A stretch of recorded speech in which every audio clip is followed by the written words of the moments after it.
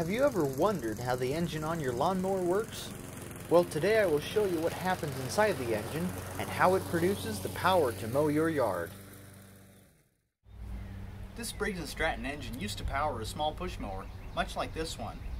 That mower has since worn out, and I decided to make this engine a cutaway to demonstrate how an engine works. We'll start by explaining how the four-stroke engine works. There are basically two categories of gasoline engines, two-stroke and four-stroke. The vast majority of push mower engines are four-stroke, like this one. The four strokes explain what the engine is doing inside.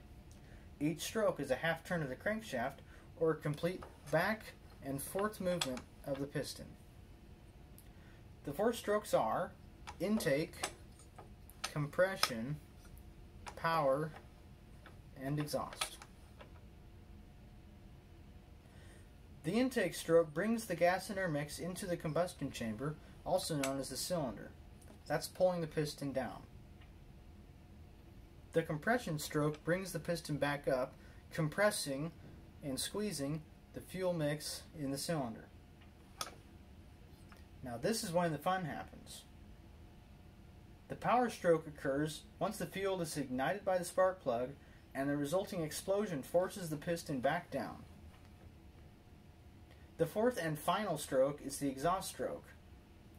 This is when the exhaust gases are released out of the cylinder by the piston pushing them out, and the four-stroke process starts over again with the intake, compression, power, and exhaust strokes. Now let's take a look at some of the different parts of the engine. We'll start with the flywheel up here. This is what helps keep the engine turning between each power stroke. It's got some weight to it, and that gives the engine momentum to keep turning. It is connected directly to the crankshaft and spins as one unit there. The crankshaft is basically a crank that makes the piston move back and forth in the cylinder.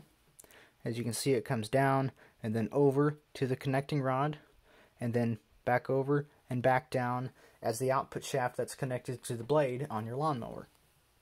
Right here is the connecting rod, and that connects the crankshaft to the piston, making it move back and forth. Next here we have the camshaft, and this is what operates the valves. It has two cam lobes on them, which are basically an egg-shaped lobe that bumps each of the tappets at the right time to open the valves. As you can see here, the lower lobe is tapping the exhaust valve, opening that valve, and then we'll see the intake valve up here be opened. These are the tappets, and they are what push the valve stems, which in turn open the valves inside. Here are the two valve springs. Those make the valves go back to their seated position or closed position here on the front side of the engine. We'll take a look at that in just a moment. Right here we have the oil slinger, and this is what makes the oil move around in the engine. It's basically a paddle wheel for the oil, which gets oil onto the crankshaft and connecting rod connection. It also will sling oil all the way into the back side of the cylinder to lubricate the piston. It's also going to sling oil onto the camshaft here to lubricate the tappets and the lobes. And also will lubricate the gears as they're spinning as well. Now we're looking at the front side of the engine, where we have the outside of the cylinder, the head, and the spark plug. Inside we have the piston, and then the rest of the cylinder on the inside. This is where the piston lives and slides back and forth in the cylinder a few thousand times every minute when the engine's running. There we have the two valves, which open and close at their respective times. Back to the piston and connecting rod here, you'll see there's a slight portion of the connecting rod you can see. That's kind of the middle portion there.